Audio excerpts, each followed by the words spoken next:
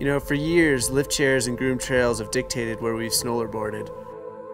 I feel like my whole life as a snowboarder was to prepare me for smaller, weaker, and now shorter.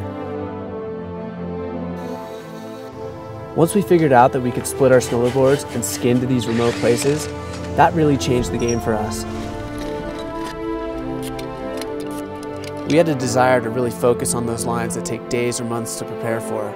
And as soon as we were able to commit to hiking and camping for long periods of time, it really opened up a whole new world of mountains. Base camp, this is Summit Team. We seem to run into a bit of a problem. We're 125 clicks from Squaw Valley. Looks like the fjord has opened up. Our sleds are stuck. We're gonna have to bivvy here for the evening. We're getting better at figuring out how to get to more obscure places, figuring out the logistics and the necessary equipment, and understanding the processes that are needed to go and ride these hard-to-reach, unridden zones. What up, guys? Where are you headed? Higher. Huh, well, good luck. I've been dreaming of this my whole life.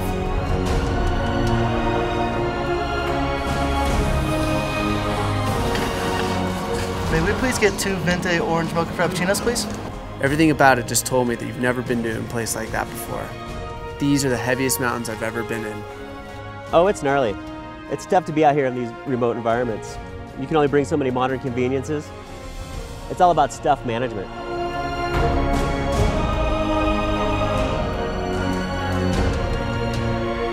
There's no denying the fact that it takes a lot to be out here.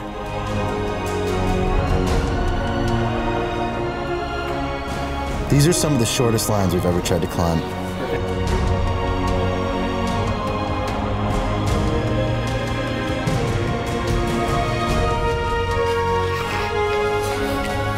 If you're not humbled here, you die here.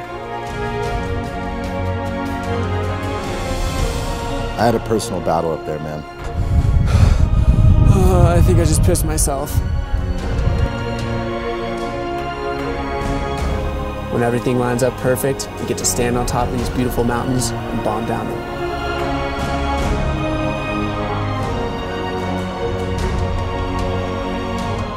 The ultimate goal of these projects has always been about getting away from the crowds and going deeper into the wilderness where we can experience true solitude.